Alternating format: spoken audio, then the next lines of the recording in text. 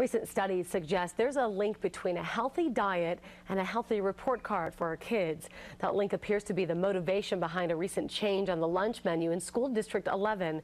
News First Andy Coen joins us from the cafeteria at Coronado High School with more on this. Good morning. Good morning, Georgianne. That's right. School District 11 this year decided to change that staple of all teenage diets, the hamburger. They've switched over to using Ranch Food Direct's all-natural beef patties. Now, Ranch Foods, as you may know, is a local company whose specialty is natural, hormone-free, and antibiotic-free beef.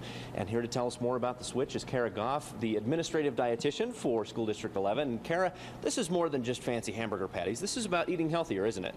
Oh, definitely, yes. Typically in school food, there's so much processed food and so many preservatives, and we're just thrilled with the opportunity to partner with Ranch Foods Direct and be able to serve their all-natural, hormone-free, antibiotic-free meat.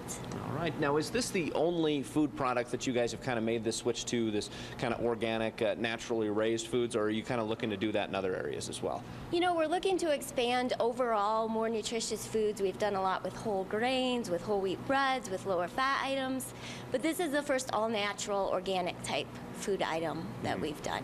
And, you know, healthier eating can lead to healthier grades, can it? Exactly, definitely. There's a huge connection between, academics and the foods that we eat. There's tons of research on brain-based learning, and we just want to make sure that we are providing those healthy foods because it's all about the kids and their learning. All right. And is it going to cost any more?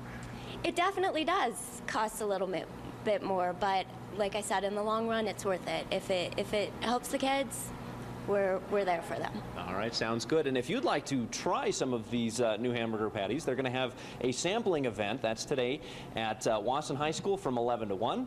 And the public's welcome to come, especially some of the parents of the high schoolers there. Guys?